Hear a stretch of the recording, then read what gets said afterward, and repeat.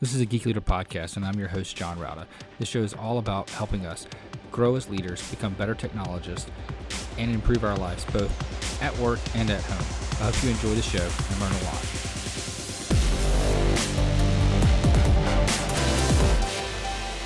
Hello, world, and welcome to a Geek Leader podcast. I'm your host, John Browde. Today's sponsor is A2 Hosting. I've been using A2 Hosting solid state hosting solutions for our website at geekleader.com for many, many years now, and absolutely love their support, their service, and all the features that you get. You get access to cPanel. You get all of the things that you can imagine for a great WordPress experience, including their A2 optimized WordPress, which does extra security checks, extra lockdown. You can lock down your editor file so you can't edit anything inside there. You get alerts whenever there are file changes that are done. You can also do automatic updates, backups, and more with A2 Hosting. So highly recommend it. Go to geekleader.com/A2 to get more information and to sign up for their solid state turbocharged speed hosting today. Again, that's geekleader.com/A2. All right, Geek Leaders, today on the show, I am honored to have Jerome Deroy with us, and he specializes in storytelling. He's the CEO of Narativ, and we're going to talk about how to be better communicators here in tech today. So with all that being said, Jerome, welcome to the show. Hey, thanks so much. Great to be here. If you don't mind, just tell the audience a little bit about kind of how you got to where you are today at Narativ and what it is that you and Narativ, what is it that you guys do? Sure. Yeah. Well, I run a company that specializes in storytelling and delivering a storytelling method to people. So there isn't really to people in business in particular. So there isn't really a degree for that I took. So I have a kind of a circuitous path. So you don't have a bachelor's in storytelling? No. I mean, who knows? Now it's becoming such a buzzword that there might actually be such a thing. but really, storytelling for business. When I started out, and I would tell people, I'm gonna help you tell the story of your business in such a way that your clients are going to be engaged, your employees are going to be engaged. They would sort of scratch their heads. This was back in 2005, 6, 7, scratch their heads and say, with storytelling, wait a second, isn't that for kids or for entertainment? Like, what's that got to do with business? And of course now, it's kind of a buzzword in the corporate world. But when I was coming up, it wasn't. I went to business school.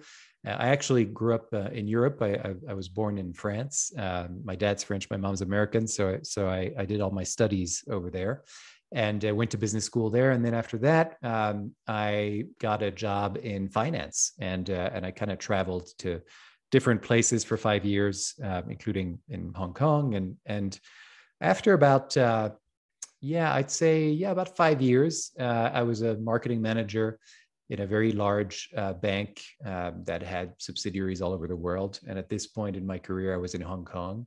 And I walked into my boss's office one day after a Monday morning meeting, which happened every Monday, which had happened every Monday for the last 5 years, in which my boss would go through a PowerPoint presentation and ask questions to me and other members of the team.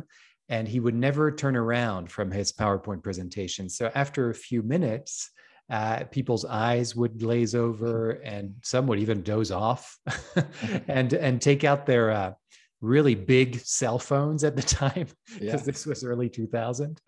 And really, they weren't discreet about it at all because he wasn't paying attention at all. And finally, we'd come out of those meetings and, everyone would make a beeline to the coffee machine. And that was sort of the highlight of my day, was picking what kind of coffee I would have. And one day, 5 years later, after one of those meetings, I went into my boss's office with my cup of coffee in hand. And I said, Lawrence, I quit. And he said, I don't understand. What are you going to do? I mean, I thought we were going to send you back to headquarters and you were going to climb the corporate ladder. And I said, well, no, that's not what I'm going to do. And he said, well, what are you going to do? And he said, oh, before you answer, I think I know. You're going to go and work for another bank because they pay better than us. I'm sorry, my hands are tied. There's nothing I can do. And I said, no, that's not what I'm going to do. And he said, oh, you're going to go and work for a big consulting firm like McKinsey. I said, because that's what a lot of people do here. And I said, no, that's not what I'm going to do either. He said, well, I give up. I don't know. What are you going to do? And I said, well, I'm not quite sure, but I know it's going to be creative and meaningful. And that's how I ended up in New York City. And I ended up meeting the founder of this company called Narativ, spelt with one R and no E. We often say like a 5-year-old would spell it maybe. And he introduced me to this company. At the time, he was also a documentary filmmaker, and he was a trained psychologist, and he had a PhD in social work, and he had created this methodology of listening and storytelling. And at the time, he was only using it for, foundations, nonprofits, but it was kind of a side gig. And he said, well, you've got this business background. Maybe you could help me out in figuring out how to do this, turn this into a business, and maybe even help businesses. And that's what I did. I said, yes, I can do that. And a couple of years later, I started running the business and adapting this method to lots of different issues that I had seen in the corporate world. Not, one of them being leadership, because I saw how my leader at that particular time was not engaging his audience at all, didn't have a clue of how to do that. And as a result, many people were leaving that department and that company in general. And so I thought, we've got something in our hands here where it's a fairly simple method that people can learn and that teaches them to use, specific tools. And it's a stepwise process so that anybody can do it, not just the gifted orator or charismatic leader. So that's how I came to do what I do today. I said it was circuitous, so it's a bit of a longer response than your average. Here's what I do, and here's what my role is. Yeah. So one of the things I've heard you talk about before is that, and you kind of hit on it there too, is that storytelling is not something that, you have to be born with the ability to do. It's more of a, I think you've used the term before in the past. It's more of a science of knowing how to do it. Can you explain more about how that? How it works? Yeah. Well, yeah. So it is, it's steps basically. And yes, anybody can do this. I've had that experience. It doesn't matter what your background is, where you're from, how, like I said, gifted you are or not. I actually don't really believe in that. I think that those gifted people that are really charismatic, that we consider as amazing presenters and speakers, they work hard at it. And so what we've done is we've created a methodology. And one of the most important steps that really addresses what gets in people's way is listening. And we always start with listening. And the reason we do that is because the way that somebody listens to you is completely informing, influencing, shaping how you're going to speak. And the more you're aware of that and what influences you and shapes how you speak, the more you'll be able to kind of control what comes out of your mouth and really adapt to different audiences. And then you realize, once you start to look at that, the second step is sort of looking at, how am I listening to myself? Like, what are my judgments about, how I speak, how I talk, how I present, or what other people think of me? That's a lot of, this is what we call obstacles, basically. And so we first help people look at these obstacles and see if they can address them, but even just being aware of the fact that, if you're in a room and you're looking at a PowerPoint presentation and you get really distracted by the fine print of the PowerPoint presentation, if you become aware of that, for example, or you become distracted by the body language of people in the room, these little things that, you're kind of not conscious of, once you become conscious of them, then you can sort of set them aside and say, okay, that's got nothing to do with me. Or maybe I can actually change that PowerPoint presentation and make it into something that's a little bit more conducive to my creativity. Then you sort of start to kind of eliminate these barriers. And then and only then do we start to look at the how. How do you actually tell a story in a really effective way for any audience? And the number one rule we have is to say what happened to you. And this is may sound really obvious, but it's distinct from what you thought about what happened, what you felt about what happened. So for instance, in the short story that I told you about, how I came to be doing what I'm doing, I could have told you something like, and I did at one point in my life, I could have told you something like, I really wasn't passionate about my job and banking wasn't the thing that I wanted to do. I didn't quite know what it was that I wanted to do, but I knew that I needed to do something that was a bit more meaningful for myself. There's no story at all in there because it's a series of things that are going on in my head that you may or may not relate to. But if I tell you what actually happened, and that's what I did, right? I went into that Monday morning meeting. There was somebody who never turned around to face us, just went through the PowerPoint presentation. People were dozing off. One day I walked into his office and I said, Lawrence, I quit. And he said, what are you going to do? And I said, I'm going to do something creative and meaningful. And then I'm in New York City. It's very active. It's action oriented. And there's no indication of what I'm feeling and what I'm thinking other than the description of the actions that are taking place in these scenes. And it's the description of these actions and these scenes that really engage the wires that are firing in our brain. And this is the science part of it, is that if you look at the human brain, there is nothing that engages the human brain more than a story that is told in that way that I've just described. Because and they've done, and I'm not just saying this, they've done studies to see what engages the brain and what wires are firing at which time.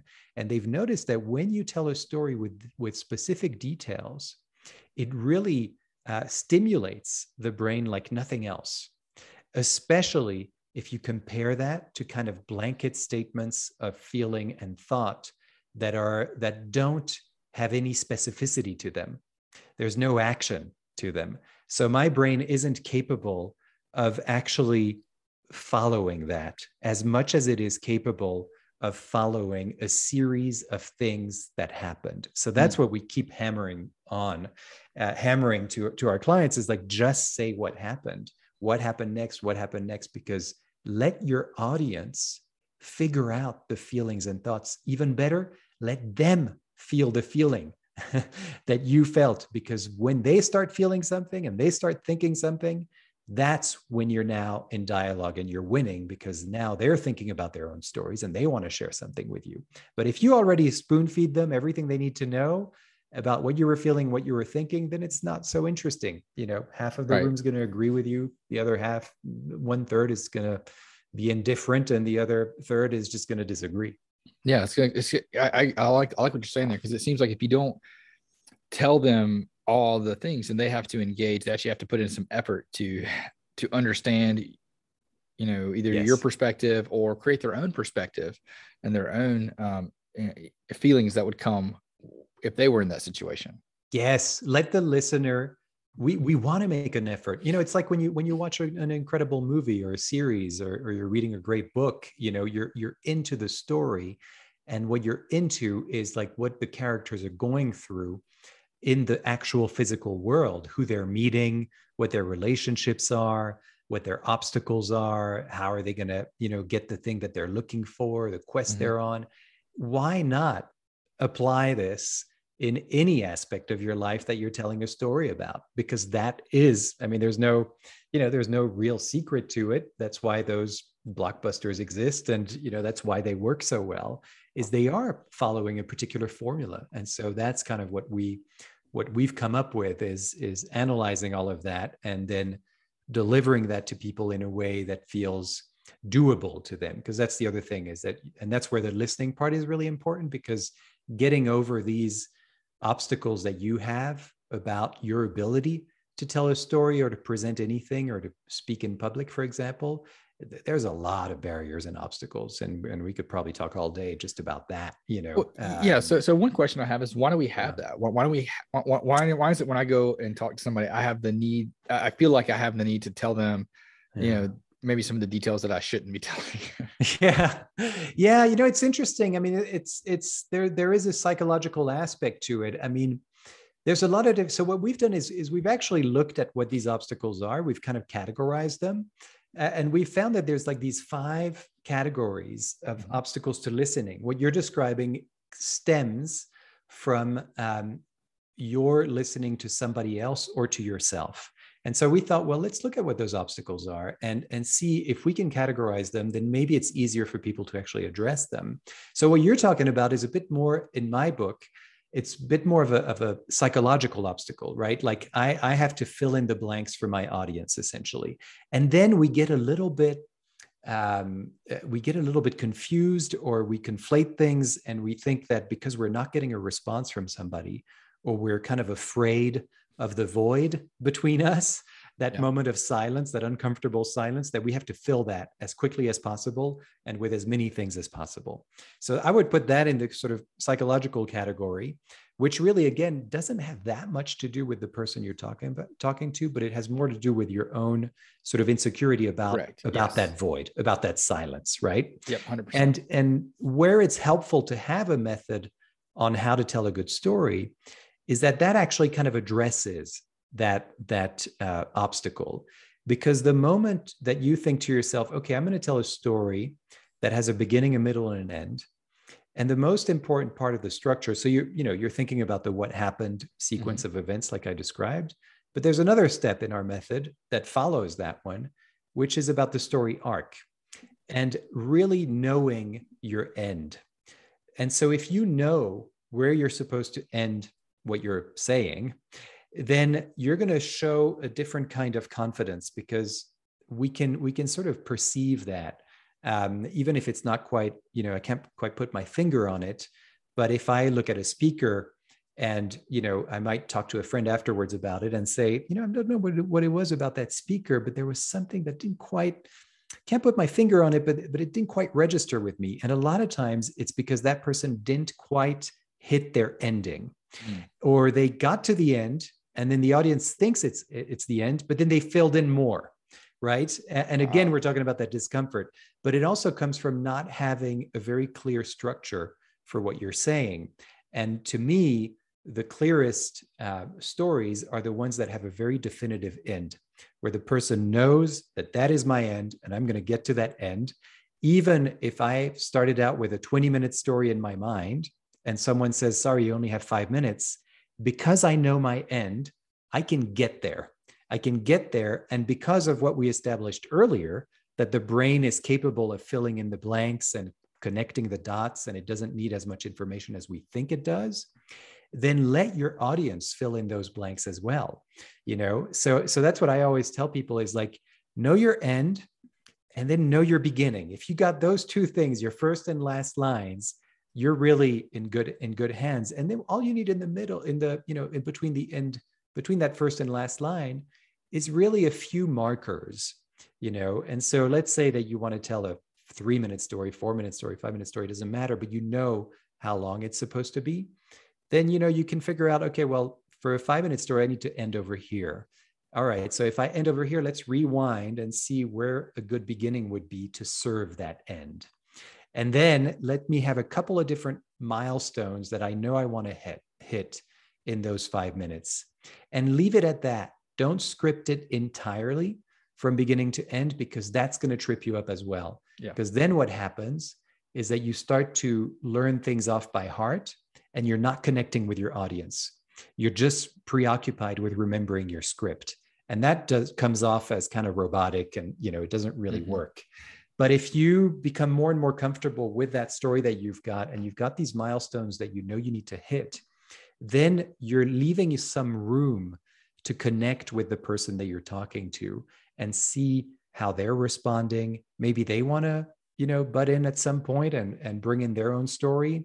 I think, the best storytellers and leaders really in general, I think, are able to notice when the person they're speaking to really wants to speak or is engaged in such a way that they have something to say. Then it's time for you to say, okay, you know what? I wonder if you've got something to say, or if you've got something to reflect on, and then let them speak. Because again, what we're looking for in this particular kind of storytelling that I'm talking about, we're looking for connection. And there's connection when there's a dialogue that starts. Right. And so maybe now you didn't get to the end of your story, but that's okay. As long as your audience is engaged and they're talking to you, then that's great. Now it's your time to listen and to respond to what they're saying. Right. It's part of that engagement part. So once you've gotten to that, if that's your goal, to Yes. engage, which at work typically that's what we're trying to get. And we get that point, we shouldn't just keep going. It's like, no, hold the questions to the end. It's like one of the worst things I think people can do. I know. We've got the engagement. We've already won. Let's not like ruin it. Exactly. Yeah. And, you're also missing an opportunity when you do that by saying, nobody interrupt me until the end. And look, I don't want to say that it's, I don't want to generalize too much and say that, you should never say to people, hold questions to the end or give me my full 10 minutes, because maybe sometimes that's what's needed. But I think that, in the majority of cases, you want to let that audience in, and you may be missing an opportunity if you don't do that, to gather new information from that audience. I see this all the time in sales in particular, where someone just plows in, with their agenda, their sales agenda, and they go right into the features of their product, and they go on and on and on. And meanwhile, the audience's kind of goals have changed. The buyer's goals have changed between the time they set up the meeting and the meeting. And the meeting taking place. So you've missed that opportunity to hear about these new goals. And it's only at the end of the presentation that you kind of hear about them. And then you're like, oh, we just wasted 30 minutes going through this whole thing, when actually I could have told you about this new feature, which is really the one that's relevant to what you're talking about now. So I think, and again, that's coming back to listening, right? So no matter how great your story is, I think if you come in with the mindset of always being a listener and always being curious about your audience, that's going to change. That's a bit of a paradigm shift, because what you're doing now is you're trying to put yourself a bit more in the shoes of the person you're talking to, and you're trying to understand and connect with them more than you are trying to rattle off a script or a series of talking points that you absolutely think that you have to hit.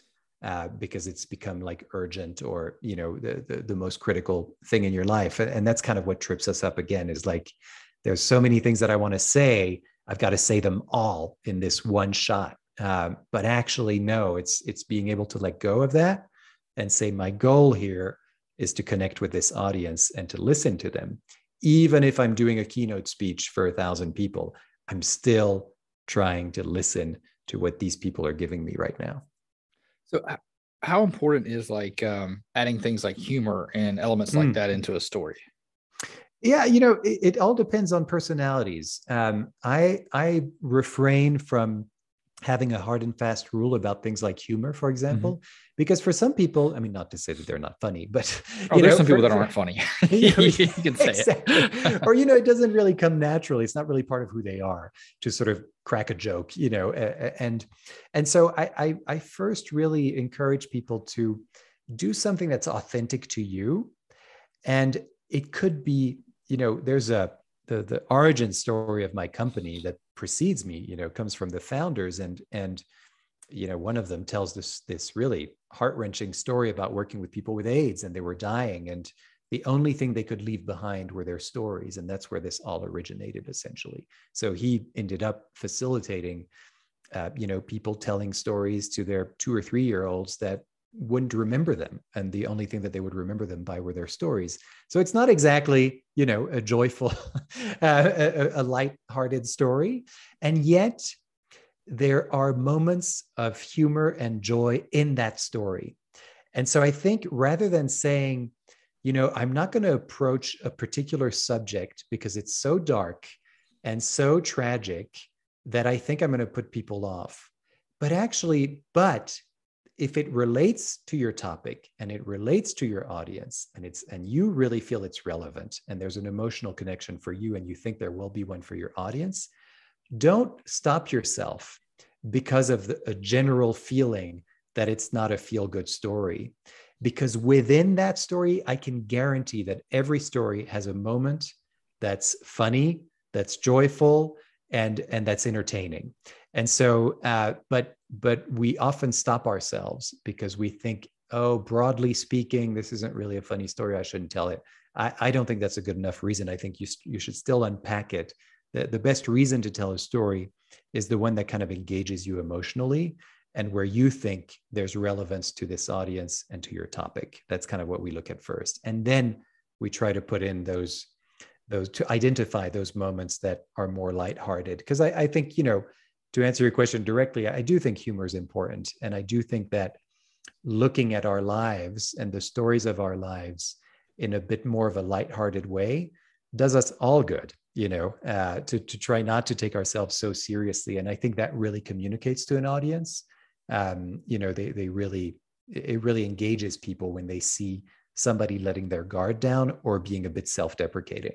Yeah. So a lot of times when you look back at, tech leaders and people in general in tech, sometimes we're historically known as not being the best communicator sometimes. Yeah. I mean, you can just watch Mark Zuckerberg at the Congress Right. sessions to kind of know that.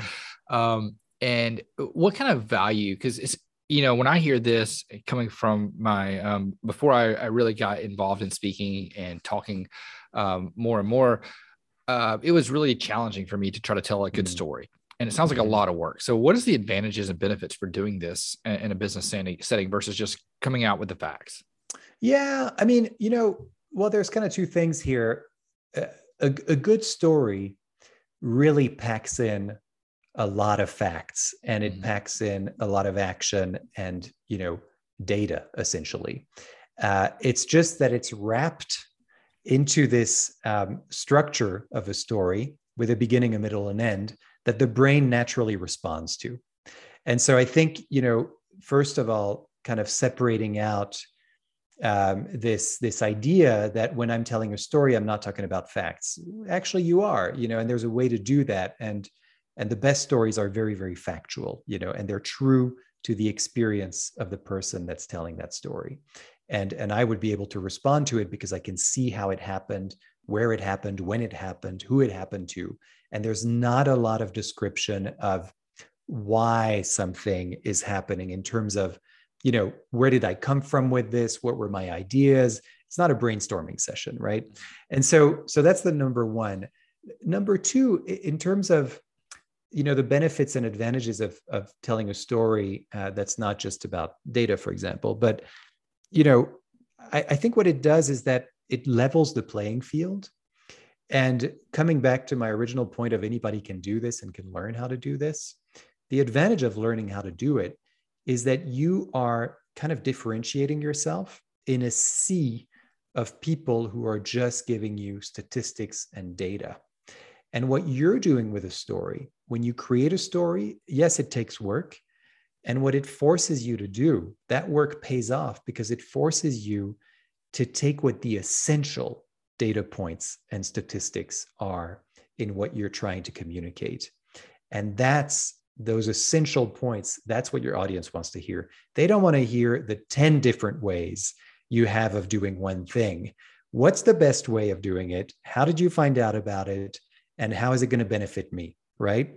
And so that's where we want to go. We don't want all the explanations of, why something isn't working. We just want it to work. And so I think with a story, it's the same thing. It forces you to go straight to the really important points, and it puts it into a perspective that's all about people. So what I often tell people is like, okay, well, if you're having some trouble with all this data that you have to communicate about, what's going to be the impact of whatever you're working on real people, real people that are browsing their website. I remember working with a big tech company that's in the news a lot because there's a certain wealthy individual who's been, well, actually, I think he's bought it now. Twitter, yeah. So that's the company we worked with once. And I remember, we worked with a group of engineers, of product managers and designers, and all together, and each one has their different agendas and different ways of communicating. And when we introduced this method of storytelling, it gave everybody a kind of a common language. And so that's what I mean by leveling the playing field. And then it also gave people the tools to really get to their point, essentially. And so that it wasn't just for the audience, but it was also for the product manager to understand where the engineer was coming from, and for the engineer to understand where the designer was coming from, and all these different kind of interactions. And so, but the moment you ask them to think about the impact of what they're doing on real users and what that user experience is going to be, then everything starts to fall into place. Because if that's my end, then I know which data to focus on, so the more you have people in mind, the more you have users in mind, the better your stories are going to be, and the more benefits and advantages you're going to find in actually telling stories, because now you're just telling a story about a user journey, basically. Right. So I'm trying to think about like when I want to take this to like a kind of a granular level for,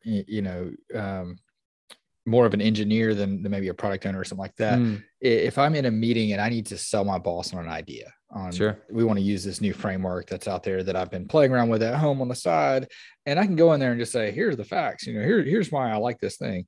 How should I actually craft a story around that?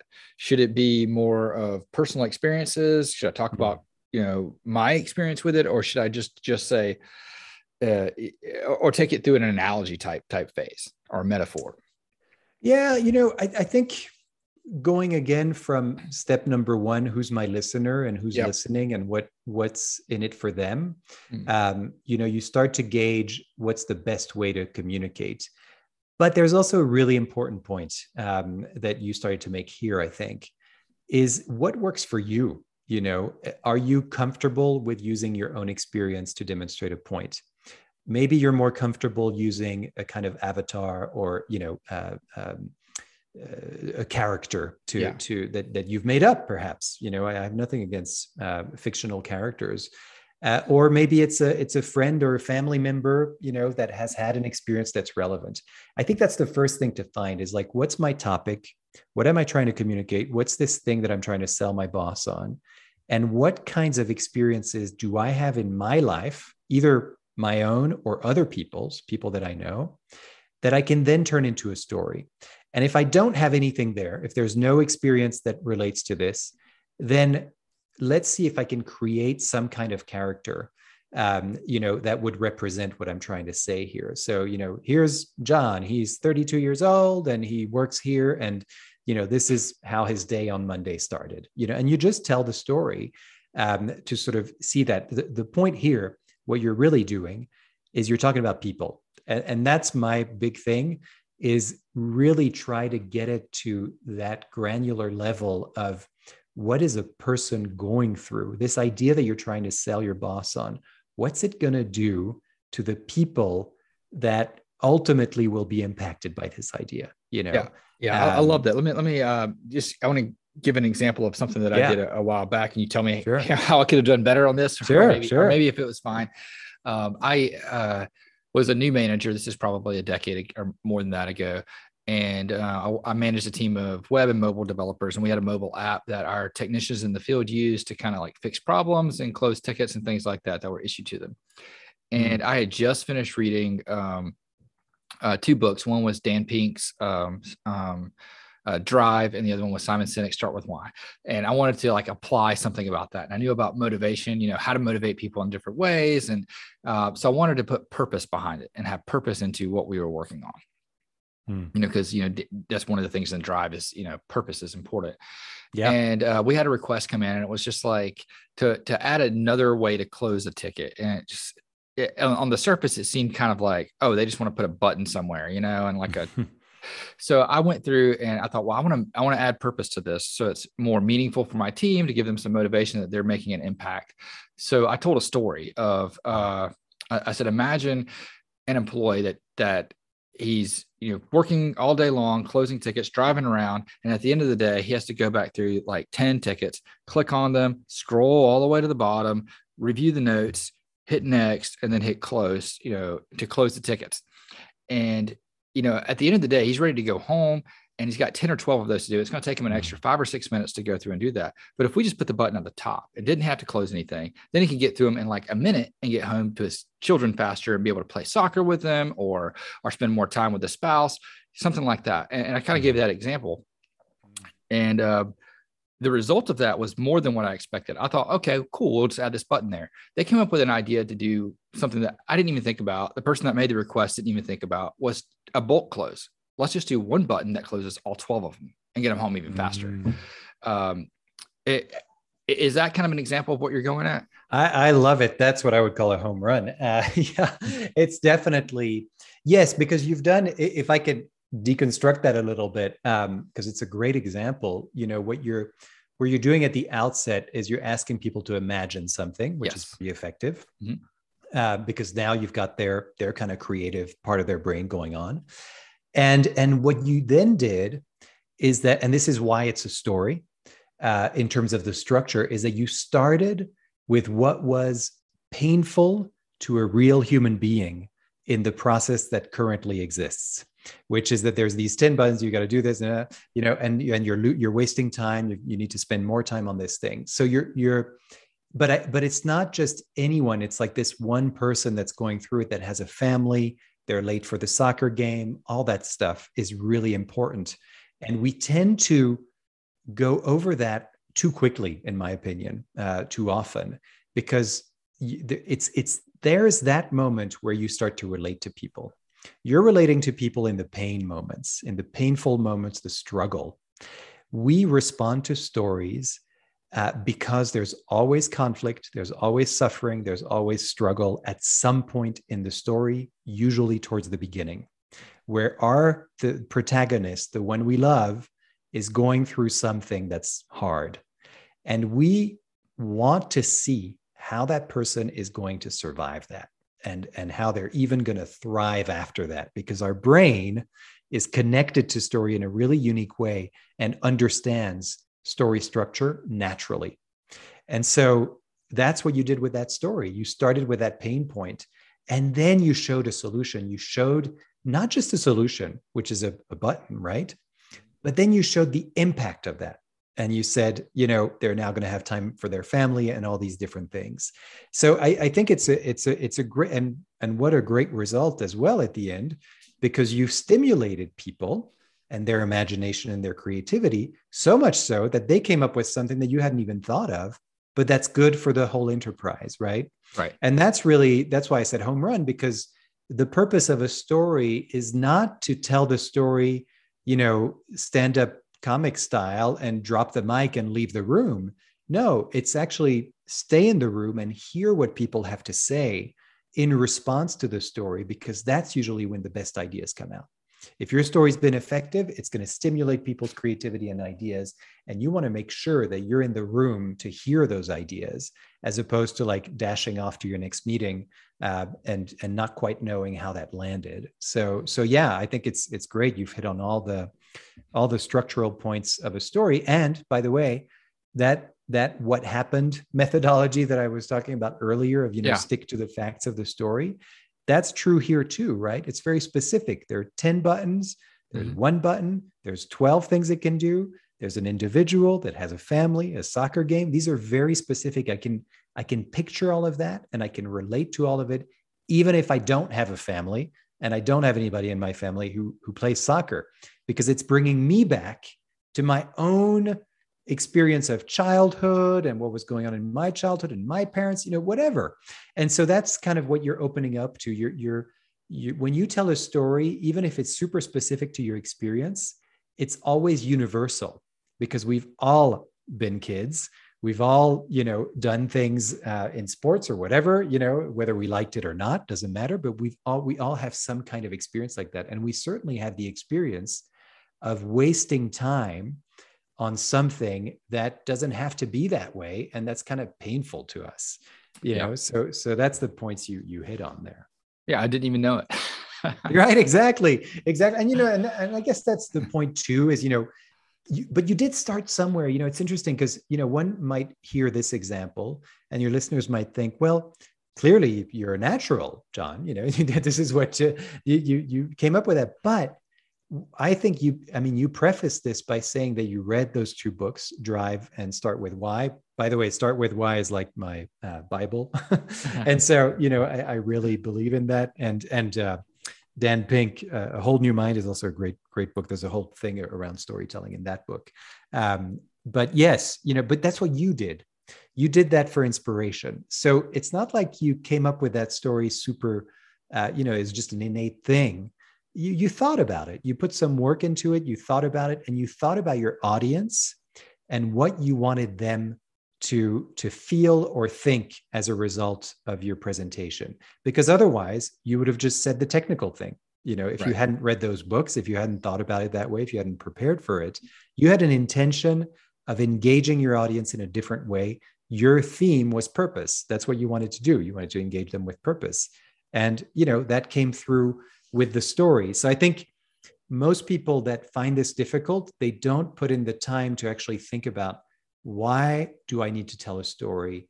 Why now? And that's, always what we ask is like, why do you think you need a story? And what's creating a certain urgency for that story? Because the answer is not always yes. The answer is not always yes, I do need a story. Sometimes it's no, I don't. Or if you don't have a good enough why or a good enough purpose for it, then you'd better find one, because it's going to fall flat otherwise. Right. Jerome, this has been great. How can people connect with you online and maybe find out more about what you and Narativ offer? Yeah, so we post a lot on LinkedIn. So my profile on LinkedIn is a good way to find resources, because we post blogs. We have our own podcast called Story Talks, which you can find on our website. Our website is narativ.com, narativ.com. Or you just go to my LinkedIn profile, Jerome Deroy, Deroy. That's where I'm usually most active, and we'll share lots of resources there. Our website is great. We have a mailing list. We send a monthly newsletter with resources and practical tips on how to do this yourself. So I encourage people to go there and sign up for our mailing list, and listen to our podcast, Story Talks, and go visit my profile on LinkedIn. Awesome. And I'll link all those up in the show notes at geekleader.com, so people can go that way if they want to link over to those resources as well. Jerome, thanks so much for coming on the show. Really appreciate it. You're so welcome. Really enjoyed this. Thanks. If you enjoyed that episode, please leave a rating and review in Apple Podcasts. I'd greatly appreciate that. And also, don't forget to check out merch. We have some t-shirts that I've designed that are on at geekleader.com. You can click on the merchandise section there and check that out. And also, don't forget about the books from our guests. So if you like this guest and other guests that have written books, please go ahead and check that out at geekleader.com. I would greatly appreciate it, and I'm sure they would too.